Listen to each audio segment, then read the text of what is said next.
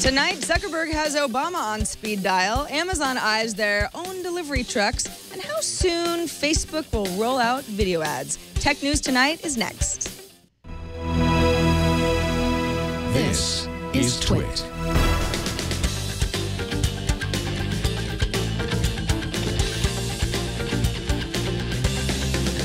This is Tech News Tonight, episode 43 for Thursday, March 13th, 2014. This episode of Tech News Tonight is brought to you by 99 Designs, which connects businesses seeking quality, affordable designs with a community of more than 280,000 graphic designers. Visit 99designs.com/TN2 to receive a free Power Pack upgrade valued at $99. I'm Sarah Lane, and let's get right to the tech feed. The National Security Agency has released a response to allegations that it used bogus Facebook servers to infect computers with malware in order to spy on people, saying the reports are inaccurate and that, quote, the NSA uses its technical capabilities only to support lawful and appropriate foreign intelligence operations, all of which must be carried out in strict accordance with its authorities. Technical capability must be understood within the legal, policy, and operational context within which the capability must be employed.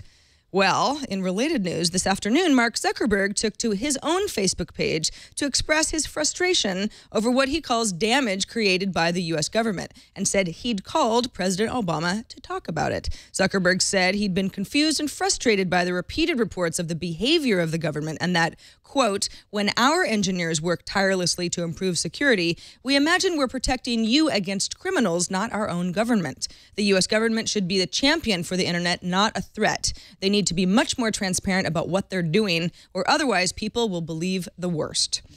Amazon is revamping its delivery network to better control its fulfillment infrastructure and gain control over rising transportation costs, according to James Tompkins, a supply chain consultant with close ties to Amazon. The company has reportedly divided the U.S. into 3 segments based on population.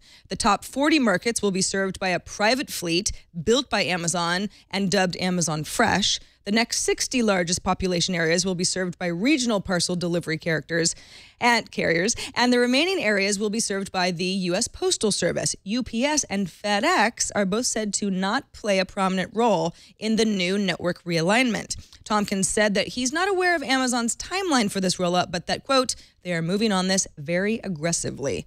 Speaking of rising prices, Amazon Prime, which offers unlimited 2-day shipping and other perks for $79 per year, is increasing to $99. Prime memberships renewing after April 17th will be shifted to the higher annual fee, and new Prime memberships will pay $99 per year starting on March 20th. So hint, hint, you've got about a week. Amazon told investors back in January that it might raise the price of Prime between $20 and $40 per year due to, quote, the increased cost of fuel and transportation, as well as the increased usage among Prime members. One company not raising prices is Google. The company announced it's lowered the price for the 100 gigabyte Google Drive storage plan from $4.99 to $1.99 and the 1 terabyte tier from $49.99 to $9.99. By comparison, Dropbox charges $9.99 per month or $99 per year for 100 gigabytes and $49.99 per month or $499 per year for 500 gigabytes. So that Google Drive storage deal is looking pretty good. In other cloud news, anonymous sources tell 9to5Mac that Apple is developing versions of its OS X preview and text edit apps for iOS and built to serve as tools to view preview and text edit files stored in iCloud by OS X. The company also is said to be researching new iCloud storage tools to make the development of server-integrated App Store applications for iOS simpler. We're going to round out today's cloud news with Microsoft's just announced Office 365 Personal, a new subscription-based productivity suite in the cloud, limited to a single PC or Mac and a single tablet. Office 365 Personal will be available this spring for $69.99 per year or $6.99 per month. Coming up, Google changes the design of their search results page. The results may surprise you. And next, Anthony Ha from TechCrunch is here to talk about Facebook's auto-playing video ads. But first, let's take a moment to thank 99 Designs for connecting all types of people looking for great graphic design. Whether you need a new logo, a mobile app, a business card, a t-shirt, or any other kind of graphic design, you'll find the right designer for your project at 99 Designs. You just tell them what you need, and dozens of designers from the community start submitting designs created just for you. Give them some feedback, help them refine their designs, and then you select and pay for the one you like the best. Start your next graphic design project for as low as $199. Visit 99designs.com/TN2 and get a $99 power pack of services for free. A power pack gives you more designer time, more attention. 99 Designs will feature your design in their marketplace, and you'll get nearly twice as many designs. That's 99designs.com/TN2, and we thank them for their support of Tech News Tonight. All right, joining us now is Anthony Ha, a writer at TechCrunch. Hello, Anthony. Hi, Sarah. How's it going? It's going very well. All right, so you've got an article up on TechCrunch today called Facebook Launches its 15-second auto-playing video ads. They've been testing this since last fall. Why did it take so long? I think they basically want to make sure that it's not something that's going to be incredibly intrusive and make a lot of people angry. I mean, any additional advertising is probably going to make some people annoyed, but I think they really wanted to, given that it's going to be something that's pretty aggressive, I think they wanted to make sure that, you know, they were as comfortable with it as they could be.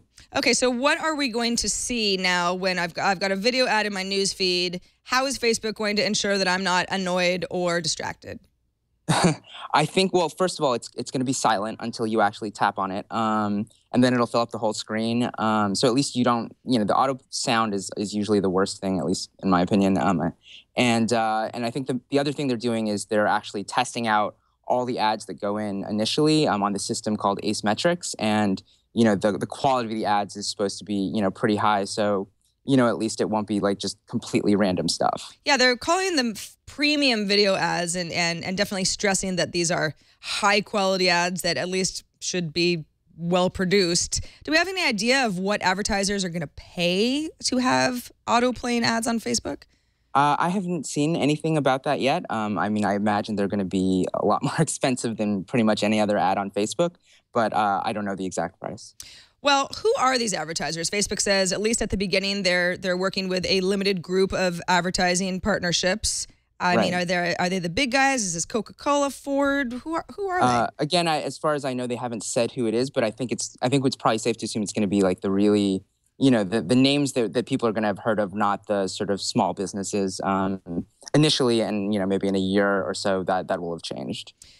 You mentioned that sound is one of the worst parts of auto-playing ads. It's certainly something that Facebook, which owns Instagram, has been working on with Instagram. It works the same way. You've got to click on an Instagram video to hear it. Otherwise, you just see it autoplay without any sound. And Facebook executives have said introducing more ads into the newsfeed has a, quote, limited or negligible impact on user engagement. Do you think that's true?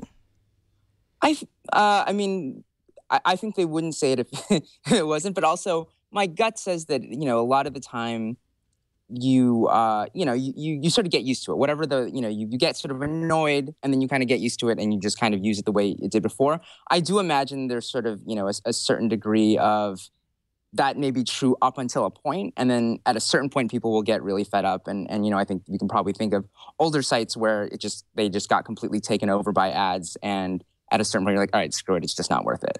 There's some, there are a variety of Facebook pages that are local, regional, online presences that do quite well. Do you think that we could see local or regional advertising spots, sort of like we see on local television on Facebook? I would imagine that has to be part of the goal. I think that, again, it's going to be a very slow rollout, so I don't think we're going to see it, you know, in the next few months. But again, I think that's certainly the plan for, you know, sometime in the next year or so. Well, Anthony, thank you so much for coming on to TN2 and talking through what we can expect Facebook to look like in the very near future. Tell folks where they can follow your work online. I write for TechCrunch.com, and you can follow me on Twitter at Anthony Ha. Excellent. Thanks so much. Thanks for having me. Finally, does your Google search result look a little different today? If it doesn't, you should get your eyes checked. 18 years after it began as a search engine, yeah, it's been that long, Google is removing the last of its original design, underlined links. The company has also increased the size of result titles and evened out some of the line heights, which Google lead designer John Wiley says improves readability and creates an overall cleaner look. They're still underlined when you hover over them, but not by default. That's it for this edition of Tech News Tonight. Subscribe to the show at twit.tv/TN2 and write us at tn2@twit.tv. Our next newscast is tomorrow at 10 a.m. Pacific, 1 p.m. Eastern. I'm Sarah Lane. Thanks for watching. Bandwidth for Tech News Tonight is brought to you by Cashfly.com.